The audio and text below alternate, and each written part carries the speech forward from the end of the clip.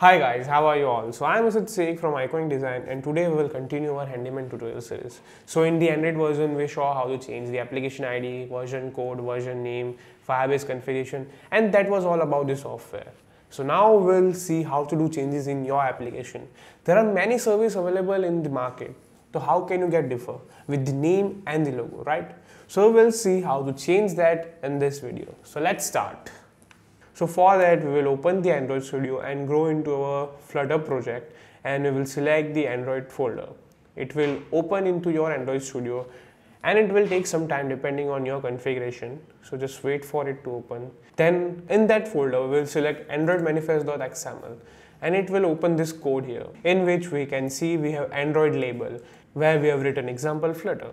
It was just for an example. Now I will change the name here, and I'm just writing exemplary Flutter name for you to just understand it and get it easily. I'm just writing here something, that is enter your username to make it easy for you to understand.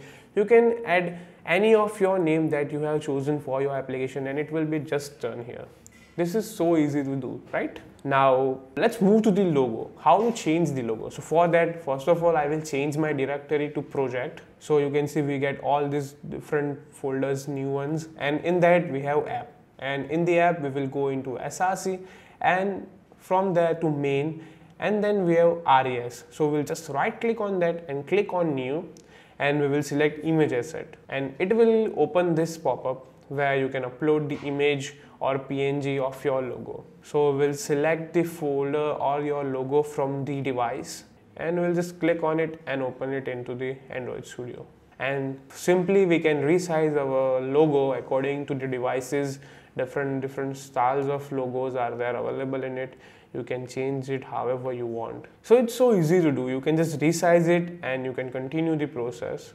Then we have background color. You can select the background color and make it match to your logo and just click on next, and your logo will be uploaded here, and you can just click on finish, and that's how you change the logo. So now we will go into the IC launcher playstore.png where you can see your logo here. You can see it so easily.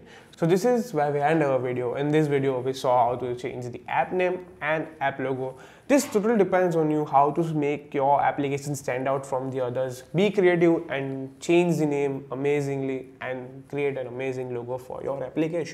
So till then, like this video, subscribe to my channel, click the bell icon, and share it with your friends and community. You can also follow us on our social media accounts. You can get them all from here, and you can also check out our blogs. It is at our website, so you can just simply go and check it out. So till then, hasta la vista.